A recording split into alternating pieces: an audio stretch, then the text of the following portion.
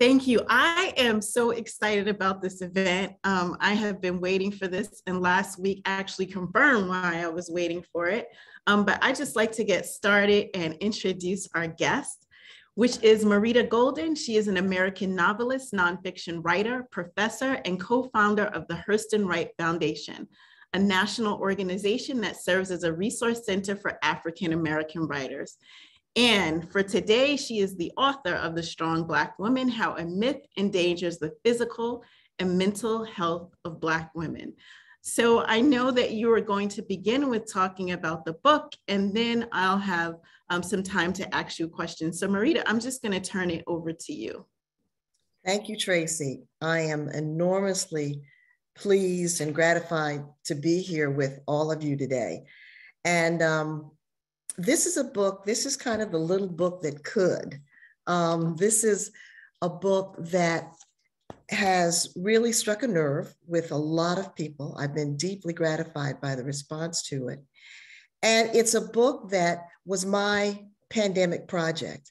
I know that for many of us, as we were on lockdown, probably from March 2020 to the end of 2020, many of us found ourselves engaged in projects that we never thought we'd be engaged in. Yes, we were challenged by new things, but for a lot of us, it has been a time of growth and renewal. And this is a book that, like most of my books, I had not planned to write, but this is a book that, like all of my books, chose me. And I got my assignment from God, I reported for duty, and I wrote this book. This is a book that is a book of stories, a book of voices. I'm not a therapist, I'm not a doctor. I'm a Black woman who grew up influenced by and deeply affected by the strong Black woman complex. And I started writing this book at a time when it was clear that this is a belief system and ideology that is being interrogated, that is being questioned, and that, quite frankly, is being redesigned. So when I found all the things that were going on, I enlisted into this army of writers and scholars and journalists and women of all ages who were saying, you know, I think I want to sit down. You know what? I think I'm ready to ask for help.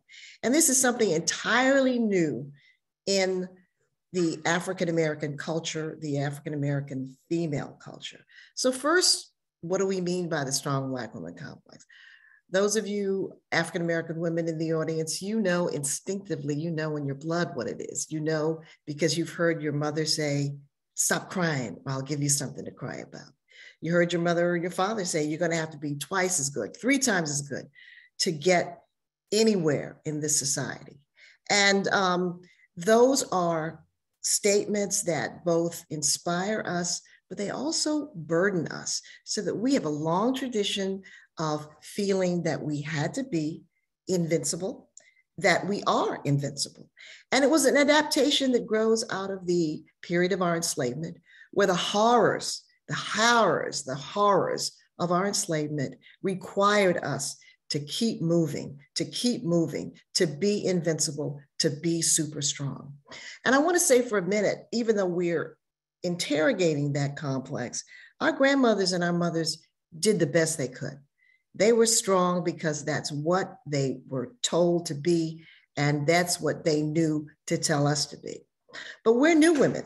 We are women who have grown up in the wake of the civil rights movement, the women's movement, Oprah Winfrey, and all of the ways in which the culture is now making a space to discuss the taboo, to discuss the painful. And so one of the dark sides of the strong Black woman complex, which on the one hand empowers us enormously, the dark side, of course, is that it puts us on emotional lockdown, because if we have to be strong all the time, we can't be human. It centers the expression of normal feelings like fear, doubt, uncertainty, and especially the ability to ask for help. Secondly, we find that right now, at this moment, African-American women are in a health emergency. We are the fastest growing group of women who are developing dementias. We have off the charts rates of diabetes, and obesity-related illnesses like stroke and heart attack are rampant in our society, in our Black society, as a as an echo of the larger society. And these are things that, if we're going to be strong all the time, we cannot talk about. There remains a stigma in our community around mental health. I was talking to a woman recently who said that she has a very deeply church-going family. And when they found out that she had sought the help of a mental health professional, the family was aghast and they prayed over her. They called a family meeting to pray over her and to inquire why prayer and why Jesus was not simply enough. Our relationships with other people are corrupted. In our family, when we're always the fix-it person, the ATM, the therapist, the healer for everyone else but ourselves, we are deeply diminishing ourselves, and we don't take care of ourselves nearly in the way that we can and should. And during the question and answer period, I will talk more about the impact of this on our physical and mental health. And then, of course, there's systemic racism. And over the past couple of years, as I've researched a number of books and articles that I've been writing, it's clearly known, clearly stated, clearly acknowledged that systemic racism in all its forms, macro and micro, is a stress factor in the bodies and in the minds of Black people. It's a stress factor that makes it harder for us to maintain good health. It makes it harder for us to heal when we are sick. And so unless we have integrated into our lives practices, mental and physical practices that honor mental and physical well-being, I really feel that we're conspiring with systemic racism. We are dying in America because we're Black, and we really do not have to. There are many things that we can do. So to move to the book, as I said, this is a book that is a book of stories. It's a book of voices. And as I was doing my research, I came across all these very difficult statistics about the lives of Black women. That we're twice as likely to do this, twice as likely to do that, and all of it negative. But I didn't want it to be a book only about challenging statistics. I wanted it to be an inspiring book. I wanted it to be a book that in the final analysis would uplift Black women. And I've been very pleased that the response to the book has affirmed that that's what the book does. So this is a book that's written kind of in what I call a communal memoir format. It's a format I use with my book, Saving Our Sons, my book, Don't Play in the Sun. And I start with my story, and then I weave in like a quilt the voices of experts, doctors, and especially Black women telling me their stories. So I'm going to read 3 different little sections from the book. The first is where I talk about my experience as a strong Black woman at a pivotal point in my life when my mother was deeply ill and in fact was dying. And then I'm going to read a section from a part in the book where I have asked Black women to talk about trauma, to talk about healing, and specifically to talk about going into therapy and how therapy healed them and changed their lives. One of the most satisfying sections of the book for me to write was a section called Reimagining the History of My Heart. As I was writing, I got to thinking, you know, how we have created our heroes, our sheroes, women like Sojourner Truth, Harriet Tubman, Rosa Parks, Fannie Lou Hamer. And I thought about how we had never really heard their voices talking about vulnerability or pain, and how important it is to make a space in public discourse and in our imagination of them as fully dimensional women who struggled. And yes, who did things for the race, but who had private issues of their own. And we have to embrace all of that, all that they were. So I'm going to read these 3 sections, and then we can have our conversation. I was 21 years old and my mother was dying. I was a B+ student at American University, and I'd already started wearing the mask, the strong Black woman mask. As a strong Black woman, that meant, quote, you did what you had to do no matter what.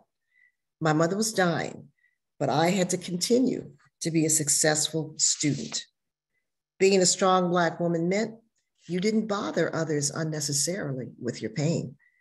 In the small apartment where I lived with my mother, my nights were sleepless, tear-filled meltdowns, in which in the dark I whispered, shouted, and screamed the questions I was terrified to ask in the light of day. Why would I soon be a motherless child? How would I go on? I'd rarely, if ever, seen my mother cry. Maybe she too cried in the dark. How I wish she cried in the light. Despite all that she'd made of her life upon her arrival in the Washington, D.C., as part of the great migration of African Americans from the South, there was a lot she could have cried about. And what I'm writing about there is that when my mother was in a coma, having had a stroke, she was in a coma for 6 months, and then she did die. There was no one on that campus that knew my mother was dying. There was one friend who I told, but it was important to me as a young 21-year-old strong Black woman that nobody know, that nobody had an inkling of my pain, because I felt that would allow me to continue to be successful. Back then, there was no concept of vulnerability equaling strength. So as I said, I privileged talking to Black women about their pain, because I hadn't seen much of that in many of the books I read. And I sought out women, and the first question I would ask is, well, who made you a strong Black woman? How did you learn to be a strong Black woman? And the women that I talked to were deeply, deeply generous, because they knew that telling their stories to me, they were going to go in a book, and they knew inherently that their stories would inspire others, and that their stories had the power, in fact, to heal other Black women. So I just want to just publicly say how grateful I am to them for sharing me with their very precious stories that we need to talk to about out loud. I'm going to read a section from one of I call them testimonies, a young woman who graduated from Howard University, and she was kind of looking back on her years as a student. And one of the interesting things about our conversation is that for many people, there's this dichotomy between mental health care and religious faith. But for this young woman, there was no dividing line. And I think that we're moving into a place where more and more of us are seeing that deep religious faith, spiritual faith, is not inconsistent at all with seeking mental health. So this is Jamie, and I'm going to read a little bit of her story. She says, no doubt we were jacked up. Her father was an alcoholic. Her mother suffered from kidney disease, and there was considerable emotional abuse in the family. But our church was where we all came together no matter what. I remember when I was 10 years old, one Sunday, I went to the sanctuary and a woman prayed over me. She affirmed my purpose and what God had in store for me. I'll never forget that. The memory of that woman's hands kept pushing me through everything that the family prayer line that my mother's side of the family set up, and that I'm still a part of. My own faith, my mother's faith, all of that got me through everything. And everything included, while in college, being the family breadwinner, using her scholarship money to buy food and pay household bills. Everything included watching her parents' 36-year marriage end, but because endings are rarely neat, seeing bitterness and distance and quarrels still erupt. She says, because by then I was deeply into the strong Black woman, the Superwoman constructs. All of this was my burden to carry. But at 19, Jamie took the first of many steps to lay her burden down by going to counseling for adult children of alcoholics. She says, prayer led me to counseling. All my life, I've been told not to share our business, but prayer helped me realize it was okay to seek professional counseling outside the church. She had found faith to endure and overcome in church. But in group counseling, she could hear and see through the din and the fog of her life at home. She began to put together the pieces like a puzzle. Her father had told her, stand up for yourself. Don't let white people keep you down. But that warning was followed by the accusation that she talked too much and had a smart mouth. Her mother said, be proud, be a proud Black woman, be strong, I love you, but don't tell anybody our business. Tell me what you feel. But I need you, you can handle this. You are the first one I call. I can always depend on you. Jamie was crumbling beneath this burden, but in group therapy, that was one place where she could be herself, something she was still discovering. And she had the first honest conversation with her parents. She says, I told them, I can't carry you. I can't carry my anger. I can't carry my hurt. She set boundaries and put herself first. I wasn't protected as a child, but now I was ready to protect myself. I told them, I love you, Mom. I love you, Dad, but I release you. I choose me. And that is a young lady who, you know, all of us on this Zoom know that young lady. She may be us. She may be our sister, our daughter, a friend. And as I said, she found a way to pray her way into counseling, which I think is so powerfully beautiful. And I just want to say for a minute, this admonition in the Black community to not share our business is deeply rooted in the ways in which the bureaucracies of government, local government, state government, and various agencies have taken the, quote, business of Black people's lives and used that information to derail their lives. And so when Black people say, I don't want you to share our business, there are valid reasons, but we now know that we can move beyond that admonition, and when it will help us emotionally and physically in the right spaces and with the right people, we can share our business. So when I wrote the chapter, Reimagining the History of My Heart, as I said, I channeled Fannie Lou Hamer, Harriet Tubman, Rosa Parks, and I had a quote from Patrisse Cullors, one of the co-founders of Black Lives Matter. And it's so interesting about Rosa Parks because she was a practitioner of, she meditated, she practiced Buddhism, and she did yoga. And she had a very definite, specific way of maintaining her physical and her mental health. And she's a brilliant example of many ways that Black women have done that. So this is me channeling Rosa Parks.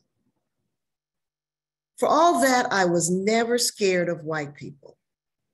When a white boy pushed me when I was a little girl, I pushed him right back. My grandmother told me if I wasn't careful, I'd get lynched, and I told her, let them lynch me. You can look at me and see the African and the white and the Native American in me. There's been things written that of all the women who refused to give up their seat on a segregated bus to a white person, I was most well known because I'm light-skinned. And because of that, the white public in the North would feel more sympathy for our cause. I was still a Negro, and light skin didn't keep me from having to obey the laws of segregation until I decided not to. Light skin didn't keep me from getting fired from my job as a seamstress at the Montgomery Fair department store. And light skin didn't shield me from the pain of my coworkers refusing to talk to me after the boycott, calling me a troublemaker. Light skin didn't stop the hateful, threatening phone calls and the hate mail that started right after my arrest and followed me wherever I lived for the rest of my life. And I lived a long time. My husband Raymond lost his job too, And because of the stress of the backlash against us and the isolation, we felt like we were in the wilderness. Seemed like Negroes were more scared of us than white people. None of the civil rights groups that we had worked for offered help. We knew we'd have to pay a price. We'd been paying it all our lives. But this price was heavy. And for a while would keep getting heavier. Eventually we moved to Detroit, where I had family.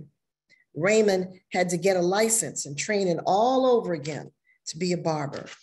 And I got piecemeal work as a seamstress. I'd always prided myself on my grace under pressure, being made of steel and soldiering on. But all that stress and disappointment caught up with me when I developed an ulcer and a throat tumor. I lived in 2 rooms with my mother and husband. We were in debt because of the medical bills. I'm telling you this because I think it's important for everybody to know how much it costs to be a hero, even when you're willing to be one. Jet Magazine did an article that let the public know how we were living, and the NAACP paid the hospital bill. By 1961, 6 years after the boycott, our financial situation was better. I never let being poor stop me from activism. I joined neighborhood groups to get out the vote and to improve the schools. Then in 1965, Congressman John Conyers hired me as an assistant to work in his office. Conyers was a great man. He and I got along well because he was a rebel like me. Then in a 2-year period, I lost my husband, my mother, and my brother. All of them died of cancer. And you can't tell me that our struggles fighting oppression and segregation, struggling for respect and quality, didn't have something to do with them all dying like that. And when I died, the city buses in Montgomery and Detroit reserved their front seats with black ribbon. For 2 days, I lay in honor in the rotunda of the US Capitol. I was honored, but I was honored even more by what some people had said about me back in Montgomery when I was working with the NAACP. Oh, Miss Parks, she was a lady who held my hand when my uncle got beat up. She got my kid involved in a youth program. She was the one who came and tried to get me to register to vote. Thank you. Thank you. So powerful, everything that you read. And I'm just going to ask a couple of questions and then open it up to the audience. And just for the audience, if you have a question, please raise your hand and I'll be able to call according to that, and allow you to use your voice to ask the question. But first, I just like to start with, the signals that we're given as Black women to be strong. And one of the things that stood out for me last week with Ketanji Brown is when she talked about her first year at Harvard, walking across the yard, she was feeling as if she couldn't make it. And a woman whispered to her, persist. And these are the things that we're telling each other. So how do we get over that when, it's something that is hardwired for us to say to each other, and that we take on as individuals when we are one of the only? Well, I think that she also said that hearing this woman who was involved in like a lower status job on the campus tell her to persist was also an inspiration. I remember when I was a student at American University and I would take the bus from my neighborhood up to American University, which was like entering a different world, a largely white community. And there were Black women on the bus with me who were going to that same neighborhood to be domestic workers. And they knew that I was going to American University to study. And they never said anything to me, but I could see the pride in their eyes. And if I was to interpret that pride, it would be, you go on, you do it. I couldn't do it, but you do it for you, and you do it for me, and you do it for all of us. And so that perseverance trope is very important. But I think that as we have entered into white spaces, the white working world, see, our parents did a great thing. They said, get all the education you can. They psychologically made us strong so that when the doors would open, we were ready to go through them. But we had no idea. We had no idea of the psychological warfare that we would encounter. How could we? We'd never been in those spaces before. So I think that one of the things I often tell people about working in these spaces, it's really important to have support systems. Every time I've worked in, well, actually anywhere, but especially predominantly white institutions, I have had a sister circle. I have found Black women, I don't care what department they worked in, we got together once a month so that we could be Black, so that we could be Black women, so that we could vent about the macro and micro racism, so that we could strategize ways to get around that and still feel that there was a place for us in those institutions. So that every institution that I've been working in where I have felt marginalized, I have created, if at all possible, a sister circle for my mental health and support. And then also it's important for us to do the work individually to maintain our mental health, relaxation, taking care of our bodies. And one of the things that a sister circle can do is be your accountability circle so that you're all engaged together in that development of those practices. And I just want to say that I think this is a very important conversation for young Black women to have. I know that on this call, there may not be many students, but I do urge you after this conversation to please engage the young Black women at MIT in this conversation. Many of them are the first generation in their families, even if they're the second generation, and they're going to be the anchors. They're going to be the ones that the family brags about, the family is proud of. They're also going to be the one that the family looks to solve their problems. And they're going to have to learn early now how to lovingly set boundaries and have conversations with their family about their mental health, maintaining it, and their family maintaining their mental health. I appreciate you saying that because we do have a program here at MIT, My Sister's Keeper, to bring young Black women together. And there are administrators and faculty who support the program. One of the things I was thinking about when you were mentioning that is a lot of times, even when they are setting boundaries, they are still in isolation because of they are the one. And then there's this expectation for them to be strong and for them to produce. And it's not just within the Black community. I'm finding that there's this image of the strong Black women that is projected from everyone. So I just wondered about your thoughts on that. Well, I think that you're absolutely right. And we have to realize that this isn't something that is achieved over the weekend. We're talking about a lifestyle, a life journey, a life adventure, a life endeavor, so that it's got many, many components, from recognizing that you have that you have the right to say yes to yourself. Very often when we think we're saying no to someone, we're actually saying yes to ourselves. Are you ready to say yes to yourself? Do you think you deserve a yes? Can you say yes and really feel you deserve it? That, I think, for me, is the number one question. Forget the no and the pushback that you will get to that no. But do you really believe that you deserve a yes? A lot of times we don't want to say yes because, say, for example, I say, well, my sister asked me for the third time, will you babysit my kids? And I really don't want to. I can't say yes because, well, if I say yes and I don't babysit her kids, then what am I going to do? Well, I'm not used to spending any time by myself. I'm not used to doing anything with myself that would bring me joy. Anytime I'm by myself and not working like a dog for the family, all my fear, all my demons, all my insecurities come up. So that's one reason I keep saying yes to other people and no to me, is so I don't have to think about who I am. And that's where you seek out mental health support, counseling services. So it really is about you. It's not about the pushback. It's not about the relatives who keep asking you to do this and they're getting on your nerves. It's about your ability to say yes. That's really where it starts. And it will take time because no one ever told you that you had the right to say yes. So it's going to be a journey that you embark on.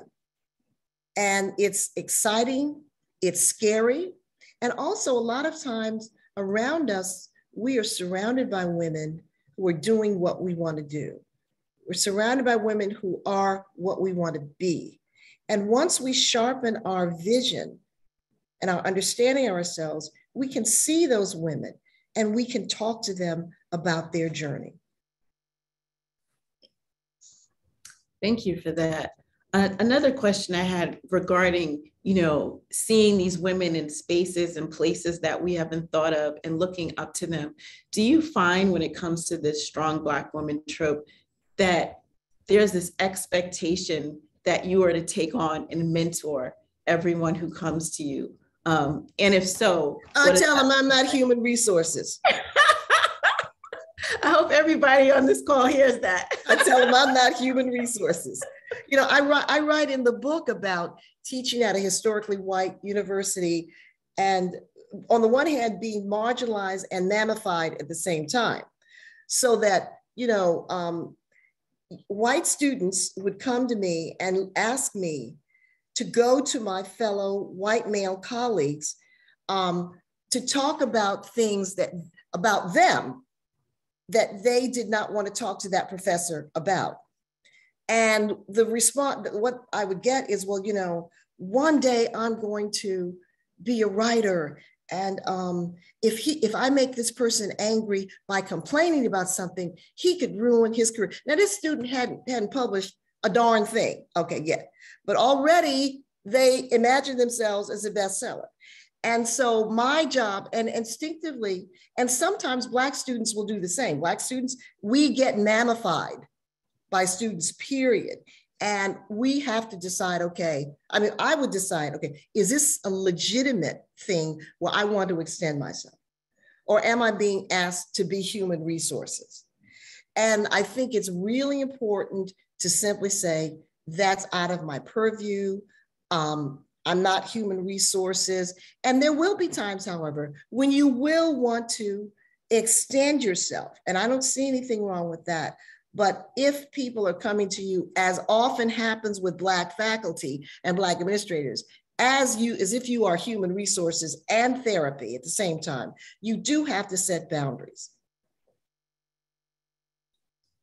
Thank you for that. We were just talking about that earlier this morning. I met with a group who are a support system for me, and it was talking about Black faculty, always being the one to support. And when it comes to service, you're missing out on your service as you're going towards your tenure process.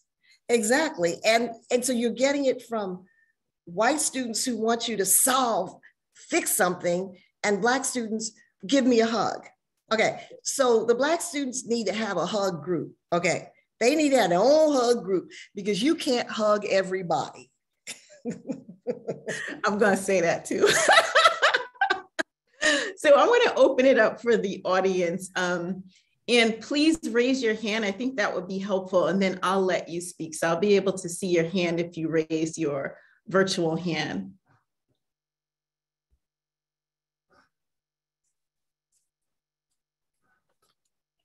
Questions from anyone? Okay, I see Andrea Kelton Harris. Yes, good afternoon, everyone. And thank you so much, Tracy, and everyone at MIT for this wonderful partnership with Harvard, with the Harvard Association of Black Faculty Administrators and Fellows. Ms. Golden, your presentation in your book is amazing. It resonates in so many ways with me. One area where it resonates is trying to find that balance between church and therapy. And having it always viewed as being either a religious issue or a secular issue. Can you talk a little bit more about that and how one might try to find that kind of balance? Well, it's very interesting because I just read an article that the new president of the American Psychological Association is an African-American woman who's a minister and who in her church talks about the role of mental health care. And I think that, as I said earlier, the younger generation of Black people who are in church, involved in church on a regular basis as an expression of their religious faith, are beginning to chip away at that. And I think sometimes institutions have to be changed from the outside.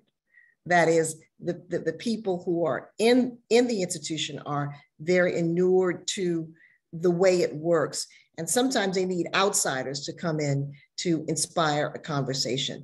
But I think, for example, if this is something that in your religious institution you feel is lacking, I would have a conversation with the minister about my concern that as a community, we're in a mental health crisis, and we need to be led to mental health services, and that there is no contradiction. We can be people full of faith, and we can see these services as an expression of the world that God has made. So I think that if I was a member of a congregation and there seemed to be a resistance, as a member of that church, I would feel invested in opening and starting that conversation. Thank you very much. That's very helpful. My husband is the pastor, and he's, the relationship and connection between both of those worlds. But sometimes the members are so rooted in what they were taught. And so this is very helpful. And thank you so much. And I love that thought of sometimes change from the outside. And what I'll do, Tracy, I will send you the article about this, I can't think of her name now, who is the director of the American Psychological Association, and she's a minister. Please reach out to me. Bryant. Right. And the article was in the Washington Post. Exactly. Yeah, it's a great article. And how she's combining both. And I think the resistance is normal. Mm-hmm. We shouldn't be surprised at resistance. People are comfortable. Yeah. And you're trying to introduce something to them that's new, that's going to make them have to think about their lives and their choices and their values. So the resistance is normal, but the resistance can be overcome. Yeah. Thank you so much. Mm-hmm. Next question, please raise your hand if you have a question. Alex Galindo. Hi, good afternoon, thank you. I work at the Harvard Graduate School of Education, and I work with student diversity initiatives. And so I guess my question is, what advice could you give me as a Latinx male to become, as you mentioned, the right people for Black women to feel at the school, students to feel comfortable to come to me so that I can provide with the best support that I can, because unfortunately I'm never gonna be no Tracy Jones. So but I do care, and I do want students to feel comfortable talking to me. And obviously I would never dream of even coming close to understanding the plight of the Black woman in the United States, but I do want to be a resource and be helpful. How can I present myself? What can I do to not necessarily that they open up their business to me, but at least that they feel comfortable coming to me with questions and asking for help? Well, the first thing you could do is buy this book. This is a book that's not just for Black women. This is a book for, I tell Black women, buy this book for your husband. Buy this book for your son. Buy this book for a person who is not African-American, who wants to understand Black women, who wants to be an ally. Secondly, you said I would never think that I could come close to understanding the experience of Black women. Why not? Why not? You have a heart, you have imagination, you have empathy.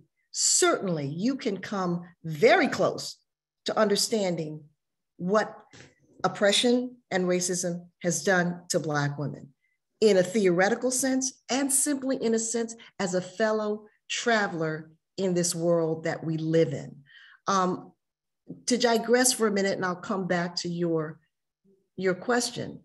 One of my pet peeves is that when we write and think about race and the history of segregation and racism in this country, it's always a discussion about how it has victimized Black people.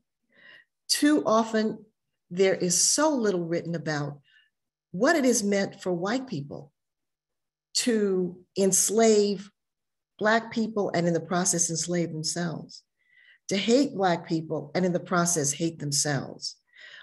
There was a brouhaha recently about a opera that was going to be presented at John Jay College in New York about Emmett Till, a collaboration between a white woman librettist and a Black woman composer.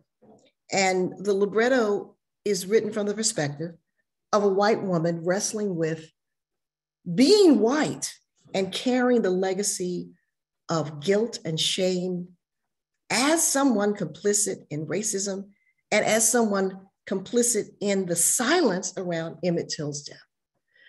12,000 people signed an online petition to censor and stop that play. But I feel that the story of Emmett Till is an American story. It doesn't just belong to me. And so I hunger for the story of white people who can recognize that the killing of Emmett Till killed something in them too. Okay, now I'm going to get off the soapbox. Now I'm going to answer your question about what you need to do. Listen, you need to simply make a space in your office or however you're communing with these young students and simply tell me your story. Tell me what you want to hear. And I have found as a journalist that people will tell me the most amazing things. I'm always astounded by how open people are, but they tell me this because I'm not judging them. I'm simply a receptacle of their story. And if I use it, they know I'm going to use it in ways that will heal others. And I think that just listening, just saying to someone, tell me your story, let me hear your story. Secondly, I want to say that when I advise African Americans who are looking for mental health professionals, I say, you don't have to find a Black therapist. I've been in therapy off and on about 4 different times at various passages in my life when I needed mental health support. And only once did I have a Black woman as a therapist. And so that while there are many, many ways on the internet and many resources to find a quote, culturally specific, culturally comfortable person, I have enormous respect for those white therapists who listen compassionately, listen humbly to their Black patients, their Black clients. So I think that you are much more empowered than you may know. Thank you for that. I see Stacy Ann Wynn. Yes. Hi. It's more of a comment than a question. I was reading your book in the car with my son, and he's 6, and he's starting to read. So he was like, "Oh, come sit with me and let me see what you're reading." And I said, "Okay, all right." I went around to the back seat, and he said, "Thank you for sitting with me." I said, "Oh, I didn't expect that." Okay, thank you. You're welcome. And then I started to read the titles of your other books. And before I got to it, he said, "Where's the book with the white women? How come they're not here? Like, I want to know what they want to say." I said, "Oh, look, she has a book, Skin Deep, just about that." And he said, oh, okay. Because everybody should talk about it. I said, oh, that's good. I'm glad you think that. So I just wanted to say, Yeah, he's brilliant. Yeah. He's brilliant. We should really listen to our young people. Yeah, that's great. So the next person I have is Tenny Adeni, and please correct me if I said your name wrong. Hi, thank you. That was close enough, Tenny Adeni. And thank you for putting this together. It's very informational. So my question is more from a parent angle who's raising a girl child. And a strong Black woman, yes, the foundation may not have been what I wanted or how I wanted, but somehow it has molded me into what I am today. So without losing that touch, wanting your daughter to be strong, to be able to, we're hoping that things get better on from here, but then you need to help them get ready or prepare them if things never really change, so to speak. So how do you then bridge that gap, help them to still stay strong without necessarily the faulty foundation that we kind of had? Apologies to our parents, it's not like they knew that they did the best that they could under the circumstances that were within their hands. So that's just an area that I'm hoping that you can touch base on. We don't lose the touch, help them remain strong, but then with a different kind of foundation.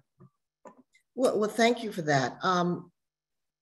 This will allow me to segue into a conversation about grief and grieving, because I'm going to use a particular kind of example. I know someone said to me, oh, Marita, when I read this book, before I read this book, I was proud to be a strong Black woman. When I finished it, I didn't know what to feel. And I said, well, that's okay.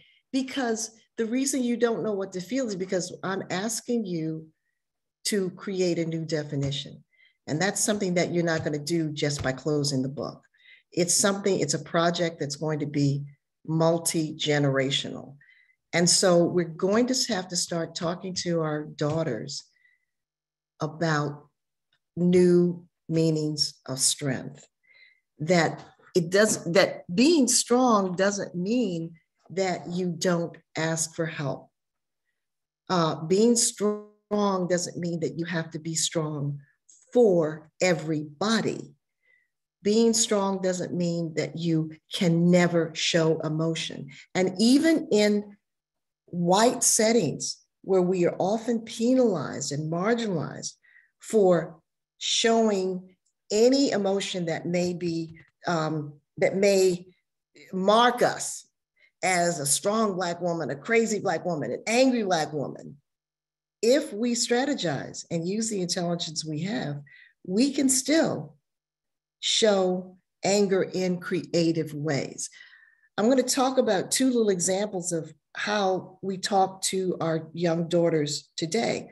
One of the women in the book who I interviewed in one of the stories, after I interviewed her, the book was being produced and I was just checking in to see how she was. She shared that during the lockdown, her partner, her male partner, had died. And it was deeply traumatic. In the early days of COVID, he got some symptoms. They went to the emergency room. And in those days, which were very chaotic and a lot of not knowing what to do, he was basically told, take aspirin and go home. Okay. So 3 days later, symptoms come back. He's in deep distress and they're driving to the hospital. And her daughter, who is not his daughter, but it's her daughter, is in the backseat. While they're driving to the hospital emergency room, he dies in the car. He just expires in the passenger seat.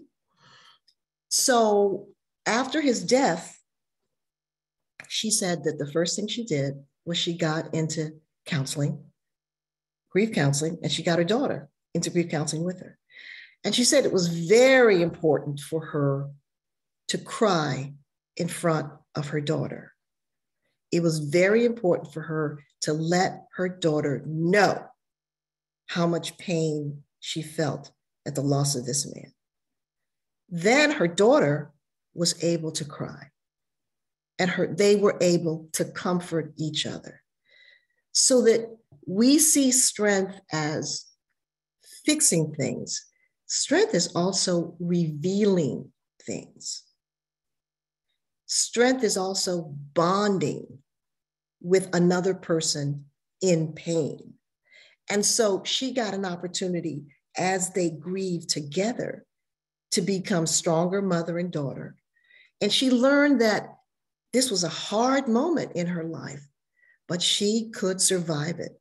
She saw her, for example, in my book, I talk about, we never want our daughters or our children to see us cry. We always want to be perfect. And I asked my son, who's now 40 something, if he ever remembered seeing me cry. And he said, yes, he did. And this was during a time when, as a teenager, he'd made some decisions that could have had some disastrous ramifications. And as a family, we were trying to work through this and help him through this. And it was very disappointing, very difficult. We got through it, but I cried, and I let him see me cry. And I said, well, what did you learn from seeing me cry? He said, well, I learned that you were a strong woman. I'd always looked up to you as my strong mother, but I learned that the decisions I made had ramifications, that the decisions I made could affect other people, that the decisions I made could hurt other people. And I realized that as strong as you were not invincible. That's a lot to learn. And those are the kinds of things that our children need to learn. And they will put together their own definitions of strength that are a combination of strength as well as vulnerability, which they can do in this new world that we live in. They're not living in our world, they're living in a new world. Thank you for that. I'm going to go to Lana Scott. Hi, good afternoon, everyone. Ms. Golden, my question is about representation. I have a background in film. I've been studying film for over 10 years, and I've mainly focused in gender studies, sexuality, and Black feminist theory in films. And I'm just curious, given the climate that we have now, given the Black women that we are seeing on screen, on television, do you think that narrative of the strong Black woman is changing? Because there's so many different kind of Black female characters. I always go back to Scandal because I always think of Kerry Washington and Viola Davis and How to Get Away with Murder, and just other Black female characters that are considered strong because they're independent, they know how to do this. But thinking about the Black women actresses in public, do you think any of that, do you think they're helping or kind of hindering this kind of stereotype? Sure, I think that, and kudos to you. And I think that your generation of Black women is doing some amazing things around representation. And I think that we are probably, while the old paradigms of super strength, strong Black woman, the old paradigms of colorism persist, there is enormous change that is happening depending on where you look. Even when we look at a show like How to Get Away with Murder, the relationship between Annalise and her mother, those shows where Cicely Tyson was brought on and they were talking about their backstory and their trauma, were absolutely amazing representations of African-American women traumatized, in pain, working through, trying to heal.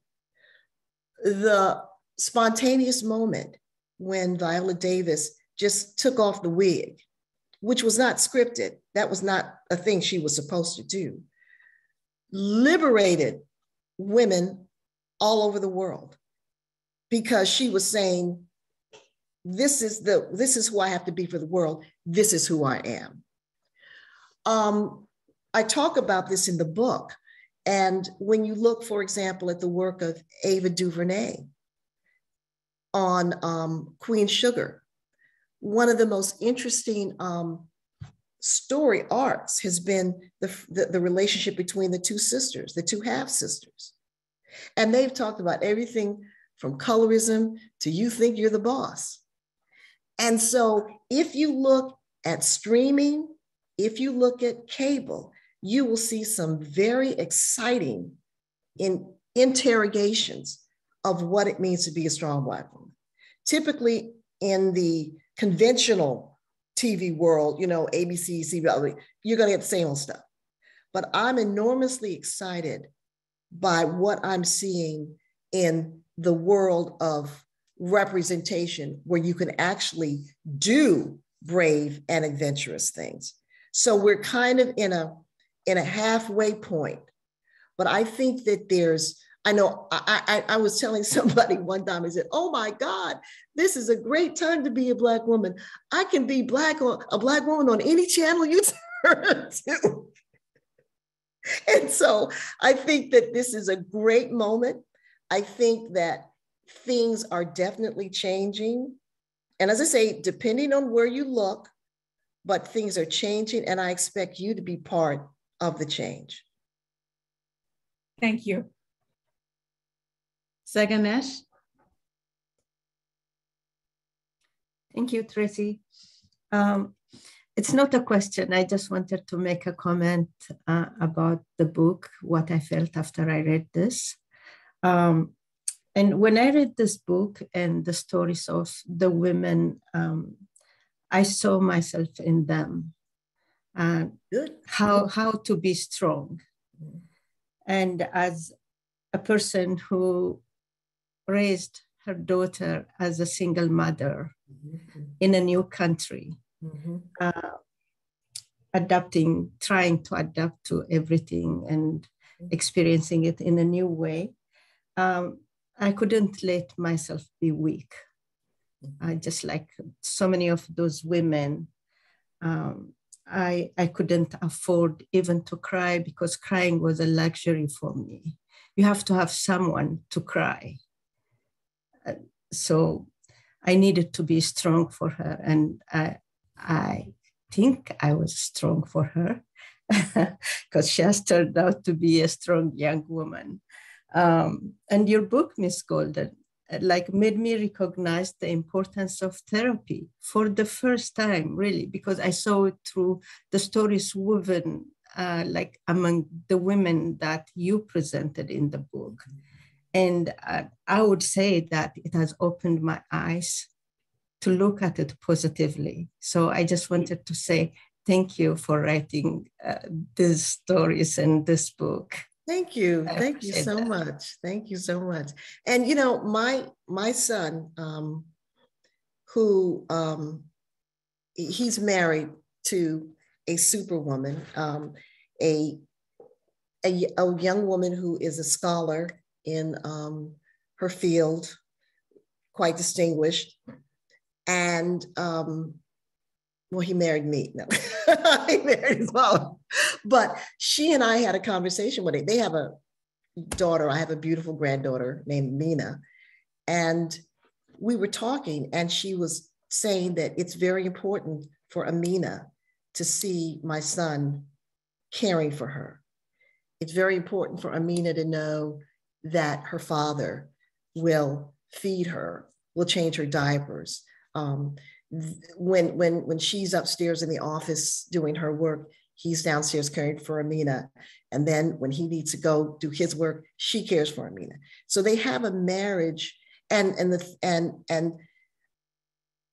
they have a marriage that's really equal. And she's very concerned about ensuring the mental health in that marriage. So I'm very proud of young women like her, 40 and under, who are really leading the way in changing our attitudes about what we mean by strength and that women don't have to do everything. So, but thank you for that. Dashka? Hi, thank you. I was listening to you talk earlier about motherless daughters, and a part of me, especially now that I'm in my 30s, I'm thinking back at my upbringing and having had to take care of myself emotionally. I've had a wonderful mother. I can't say that I'm, upset about anything that's happened, but thinking back, I felt that she was very brutal in the way she brought my sister and I up. And at some point, we had a little brother, and she was so docile with him. And we're like, what happened here? Like, now he's coming out of the gates, he's starting his life, and he's not as tough as her two girls. So I'm seeing that, and I'm seeing a lot of other women Black women who struggle with the toughness. So it seems like Black women are tough on each other. And they're not so tough with their sons, not even just sons. Oh yeah, yeah. We raise our daughters and spoil our sons. Right. And I have yet to figure out why that is. I was wondering if through your work and research and experience, is there something that explains that in a way that I could understand?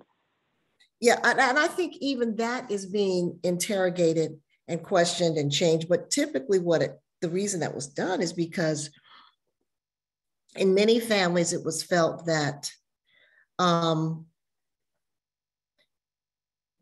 the daughter, on the one hand, had to be prepared for a world that was really cruel.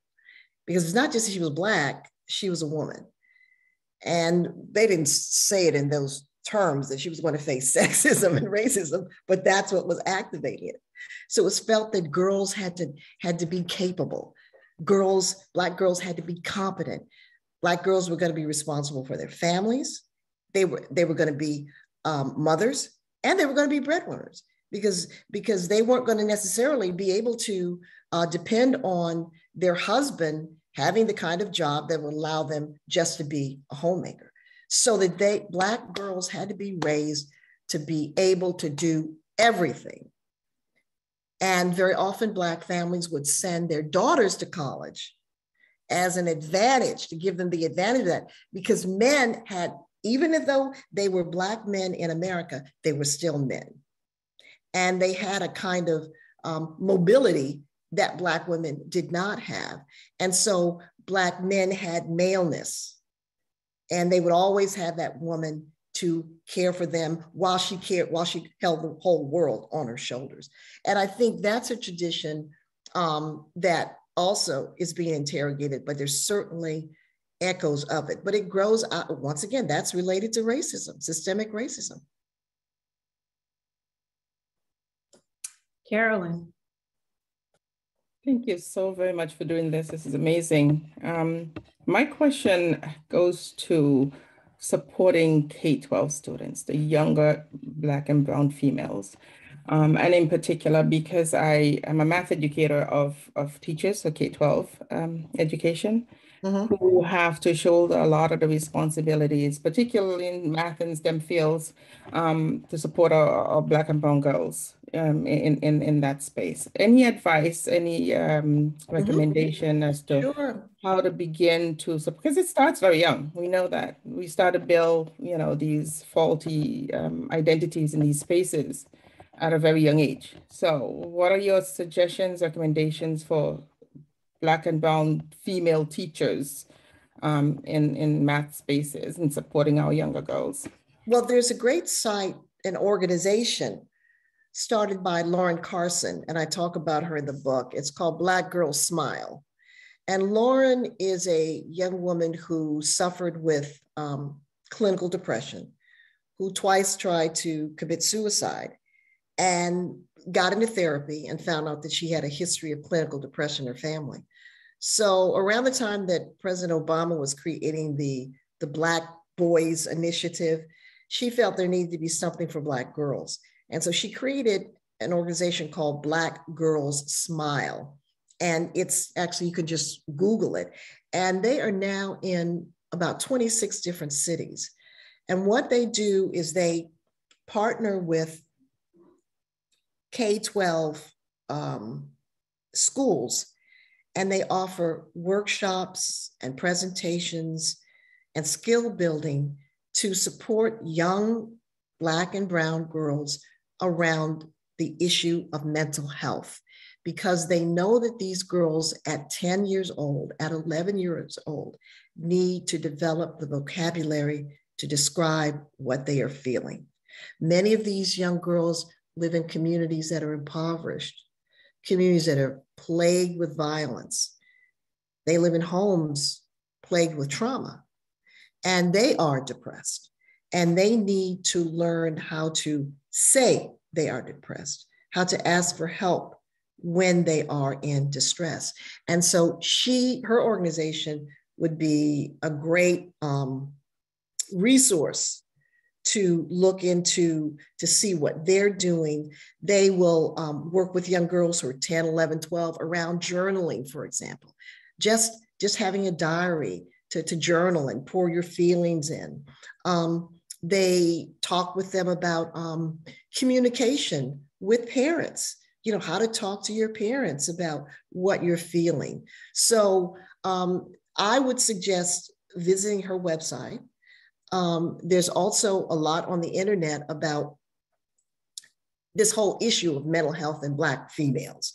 So that would also be valuable. But I think that making, just using a new vocabulary that says that you have a right, if you're sad, you're sad. I'll give you an example. When you talk about it starts early, to go back to grief and loss. One of my husband's nieces lost her husband, and he was the stepfather of her two daughters.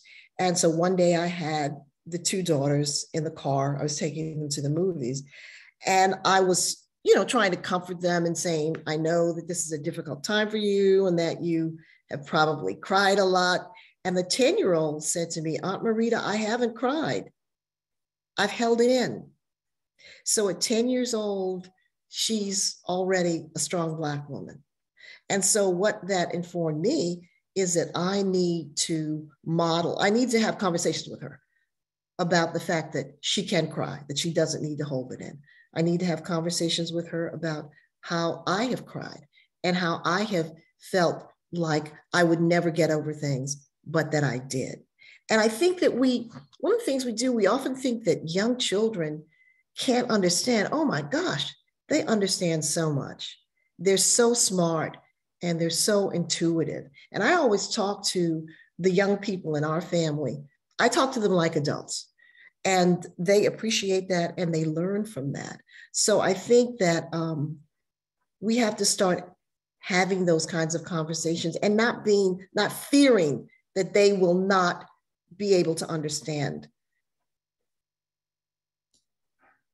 I have a question from the audience. So person says, I am reflecting on the complex ties between family and responsibility, particularly between parents and children.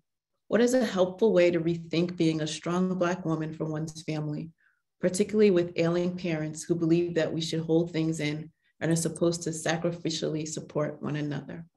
Well, I think that if you're really feeling this very deeply, you may seek professional counseling. And I think you need to start learning how to set boundaries, because just from the question, it sounds like you may feel emotionally overwhelmed by the responsibilities that you're carrying. And learning to say no is just that, learning to say no. I mean, I'm one of those people, I have the no gene. I never had a problem saying no. Now I had other problems, but I never had a problem saying no. But it is a journey. And it's a journey because it fills us with guilt. I mean, as women, not even just as Black women, but just as women, we are hardwired biologically to feel that we have to be caretakers, that we have to be compassionate, that we have to be fixers. And so what we're talking about in learning to set boundaries is essentially rewiring the brain. And the brain can be rewired. It's rewired all the time. But I think that, as I said earlier, you have to recognize that you have a right to not feel overwhelmed. You have a right to say no. And you can say no. You can say no to ailing parents. You're not going to say it like that, but you can help ailing parents understand your need to set boundaries, even in situations where you may be the anchor. Because I know a lot of situations in families where there's one child who has the responsibility for everything, but you may not be able to get support from siblings, but they're your friends who can give you advice about this. So I think that's the main thing, is hooking into your feelings. What are you really, really feeling? Are you really, really angry? Are you really, really resentful? That's telling you something. And that's telling you that you need some support around dealing with that as you set boundaries. Thank you for that. And I have time for one more question, and that's Antoinette. I really don't have a question. I'm just basically telling you that how thankful I am for your book, because as I read through a lot of the comments and the sections, it really made me realize that there was a lot of things that our family we just covered up, and everybody held it in. Nobody had these discussions. And then like you continue to do the same thing with your children. And so it just keeps happening over and over again. And no one really has discussions about anything that happens. And when you do try to talk about it, I found that they were like, what's wrong with you? What are you crying for? Don't let people see you crying. And then, like everybody just holds everything in. So I felt like reading this book was like, oh my gosh, this is exactly our family. Like thinking to yourself, we're all members of the same family. So you're like, wow, this is so powerful. And it's true. Like we're taught that you don't really talk about mental health. And if somebody has a breakdown, you don't tell anyone, you just keep it to yourself, and you don't really know how to deal with it. So when you see a lot of these things that happen, like death and people, your senior people being old, you really just hold things in. And then one day you just explode and you're like wondering, why am I crying like this? And there's no one to talk to, because everyone you go to, they're all like, be quiet. Don't tell anyone that you feel like this. You'll probably be fired or something, So you just find like, wow, when you read this, you're like, wow, this is real. We need this. Like we need spaces where we actually have these conversations. So I just wanted to take this moment before you left to just say, thank you for doing this book. It is so good. And we do need to pass this book around so that other people are actually reading it as well. Thank you so much. Thank you so much. I just, as I was listening to you, I just looked down at the chat and someone posted something about immigrant families. And it's so interesting because I'm working with a woman, really fine writer, who is a therapist who came to this country from Jamaica after having been separated from her mother and father for 6 years. And she's writing in her book about the emotional burden, the emotional trauma that is experienced by young children who are separated from their families for many years as the families come to America to create the American dream. And then the children come to America and feel enormous isolation and pain because they were not mothered, they were not fathered. And there's a whole, that's a whole other part of the immigration journey that is deeply, deeply impactful on the lives of immigrants in this country. And so these parents were strong. Okay, they did everything right. They sacrificed, but they still have to acknowledge the sacrifices that their children endured. And here in Washington, D.C., where I live, we have a very good center that deals with immigrants from all over the world. They can go to this multicultural psychological support space and get therapy in their language. And many of them are dealing with issues with their children, anger, resentment. But these are things that can be overcome, they can be healed. Thank you for that. And I'm going to allow Andrea Kelton Harris from Harvard to close us out.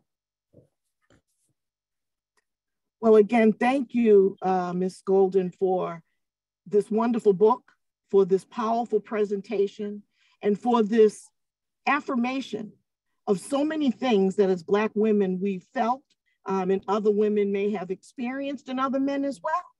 And giving us a tool that we can use to say, this is what's happening to me, and it's okay to say no.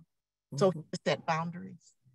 It's okay to seek help when we, and it doesn't mean you're not strong by doing that. Exactly. So thank you so much for this. Thank you. On behalf of Pamela Mason, who was our faculty co-chair of the Association of Black Faculty and Fellows at Harvard, myself and Shirley Green as the executive committee, I want to thank again Tracy Jones for making this partnership between our organizations happen. We're so close to each other, but yet so far. And as we think about sister circles, it would be amazing to talk more about how we can develop these, even across our institutional lives, to help each other grow. Thank you so much to the Harvard staff and others who came to support this event as well. And this is not hopefully the last time that we will come together. Thank you to all of the organizations at MIT that joined together and helped us to be able to partner and cross that bridge that exists sometimes and come together as people of color and people who are interested in having a better way for all of us. So again, I just have a lot of thank yous, and I can't wait to finish this book. I am going to get this book for everyone I know. All the mothers I know are getting it for Mother's Day. And it's something we really should share broadly. So thank you so much. Thank you. Thank you everyone for coming, and the event will be recorded, and we will let the respective schools know how to get a copy of the recording. So have a wonderful day, everyone. So glad you were able to. Thank you. Yes. Take care. Thank you. Everyone. Barbara, go ahead. That was amazing. Barbara, you're on mute. I'm leaving. Thanks everybody for coming, and Marita, thanks for excellent discussion, a book that provoked that discussion. And if you're interested in partnering with our ERG, please get in touch with our colleagues, Natalie or Virginia, and everybody have a great day.